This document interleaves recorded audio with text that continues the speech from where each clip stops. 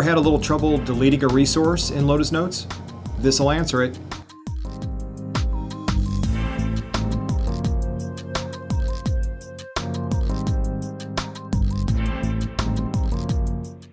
One of the little tricks with calendaring and scheduling a lot of times is you'll have a resource that's no longer used. It could be an LCD projector, it could be a room that has now been repurposed for something else, but you just want to remove it from the calendaring system so no one can try to reserve it anymore, and also get rid of the previous reservations. One thing you'll notice though when you're inside of one of the resource documents is you can edit. I could change who owns it, I could change the times, but there's no way to delete it. If we look at the tools menus, the edit menus, the delete button is grayed out, there's nothing there. There's nothing you can do with it. So what you need to do is we need to take a look at the roles that are available for this database. So what we're going to do is we're going to close this in just a second after we modify the ACL.